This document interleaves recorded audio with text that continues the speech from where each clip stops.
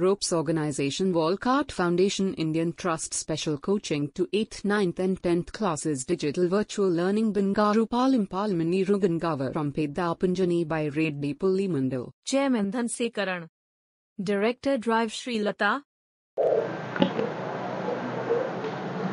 Hi, hello, welcome to Ropes Organization. This is Durga Prasad Reddy teaching in biology. So in this video we are discussing the continuation of the reproduction part. So stage 1 fertilization. So ee video lo manam fertilization gurinchi discuss chesukobothunam. So fertilization ante enti, so process enti ela jarugutundi. The stage 1 is so fertilization. So fertilization ante entante kalavadam లేదా కలయిక కలవడం ఓకేనా. So కలవడం అంట fertilisation. మరి ఏమేమి కలుస్తాయంటే male and female, so రెండు ఒకదానితో ఒకటి కలిసేటటువంటి ప్రాసెస్ ఏమని పిలుస్తామంటే ఫర్టిలైజేషన్. దీన్ని ఏమని పిలుస్తామంటే సంపర్కం అని కూడా పిలుస్తాం తెలుగులో. సో మనం సైంటిస్ట్ వర్డ్ వాడితే మనం సంపర్కం అని పిలుస్తాం, that is called fertilisation. So the fusion of genetic material contained in the gametes to form a zygote is known as fertilization. So what is the definition of fertilization? So the fusion of the genetic material. So ఇక్కడ ఇందాక మనం చెప్పుకున్నట్టు ఏంటంటే కలవడం, fusion sorry, ఒకదానితో ఒకటి కలిసేటటువంటి process ఏమని పిలుస్తాం ఫ్యూజన్ అంటాం, ఫ్యూజ్ అవ్వడం. సో ఇప్పుడు ఫ్యూజ్ అవ్వడం అంటే ఏంటి, కలవడం. ఇక్కడ ఏం కలుస్తున్నాయంటే the genetic material. Genetic material అంటే ఏంటి, జన్యు పదార్థం.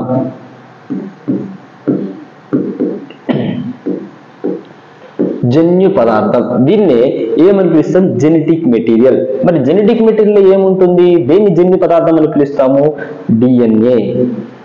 డిఎన్ఏతో పాటు ఇంకేముంటుంది, క్రోమోజోమ్స్. సో వీటిని మనం ఏమని పిలుస్తున్నాం అంటే జన్యు పదార్థం, జెనెటిక్ మెటీరియల్ అంటారు.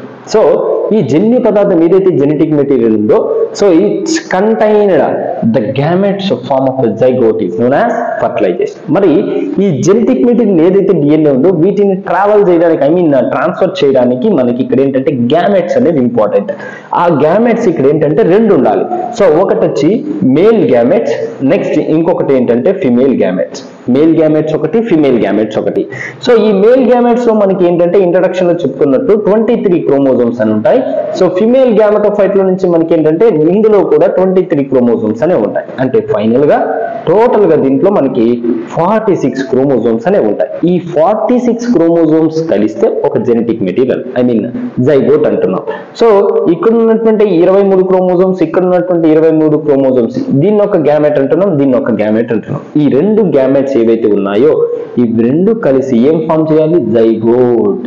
అంటే 23 + 23 = 46. ఈ 46 ని మనం ఏమని పిలుస్తున్నాం, జైగోట్. సో జైగోట్ అనేది ఫామ్ అవుతుంది.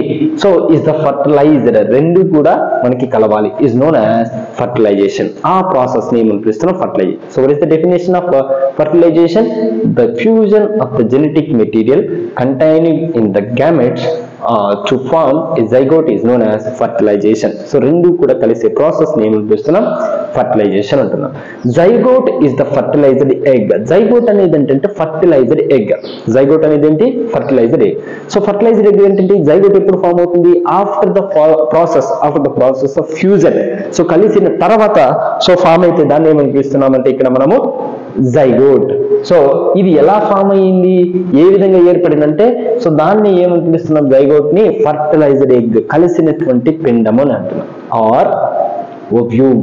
సో దాన్ని ఏమని పిలుస్తున్నాం, ఓవ్యూమ్ అని పిలుస్తున్నాం. It is a single cell. So ఎప్పుడు సింగిల్ సెల్ గా మారుతుంది, మేల్ ప్లస్ ఫిమేల్ రెండు కలిసిన తర్వాత ఇక్కడ సో మనకి ఏంటంటే ఫ్యూజన్ ప్రాసెస్ జరుగుతుంది. సో ఏం జరుగుతుంది, ఫ్యూజన్. సో ఇక్కడ ఫ్యూజన్ ప్రాసెస్ జరిగిన తర్వాత ఇక్కడ మనకి ఏర్పడినటువంటి దీన్ని ఏమి పిలుస్తున్నాం, జైగోట్.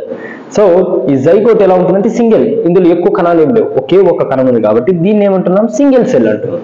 సో ఈ సింగిల్ సెల్ డెవలప్ అయిన తర్వాత so those we begin our life as a single cell. అంటే మానవుని యొక్క జీవితం ఎక్కడి నుంచి ప్రారంభించబడుతుంది అంటే ఒకే ఒక కణం నుంచి ప్రారంభించబడుతుంది, ఒకే ఒక కణం నుంచి ప్రారంభించబడుతుంది. సో దాన్ని ఏమని పిలుస్తున్నామంటే ఇక్కడ సో జైగోట్ లేకపోతే ఫర్టిలైజ్డ్ ఎగ్ అని పిలుస్తున్నాం.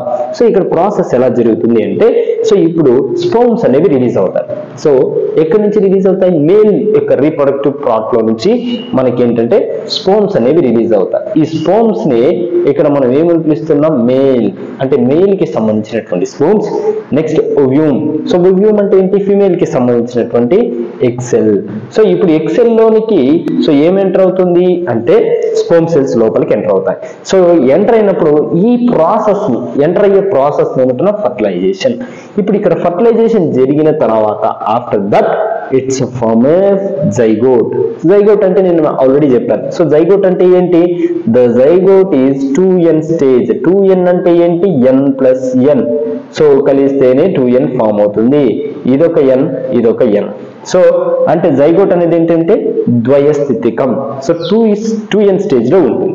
సో ఈ ప్రాసెస్ ని మొత్తాన్ని మనం ఏం పిలుస్తామంటే fertilisation. So this is called the stage 1 fertilisation.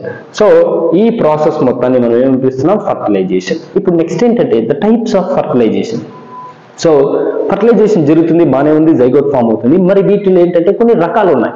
So that is the types of fertilisation. So types of fertilisation కి వచ్చేసరికి ఇక్కడ ఏంటి ఏమేమి టైప్స్ ఉన్నాయంటే there is the 2 types of fertilisation. One is internal fertilisation and external fertilisation.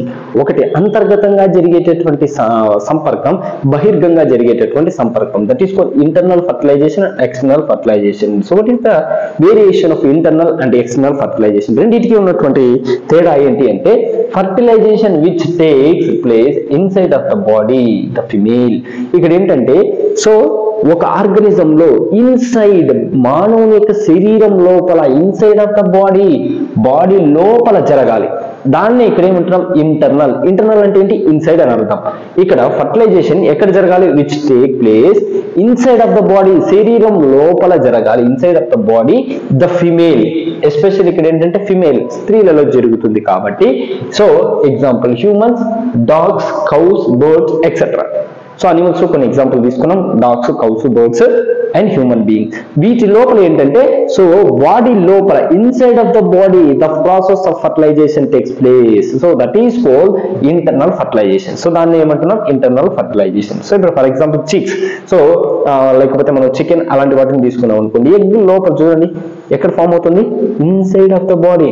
So వీటి యొక్క body లోపల మనకి ఏంటంటే ఆర్గాన్ డెవలప్ అవుతుంది, ఫర్టిలైజేషన్ జరుగుతుంది కాబట్టి సో దీన్ని ఏమంటున్నాం అంటే ఇంటర్నల్ ఫర్టిలైజేషన్. సో హ్యూమన్స్ కూడా చూడండి ఎక్కడంటే inside of the body, the baby grow in inside of the body, especially in female. So that is the examples of internal fertilisation. So ఇది అర్థమైంది అనుకుంటున్నా.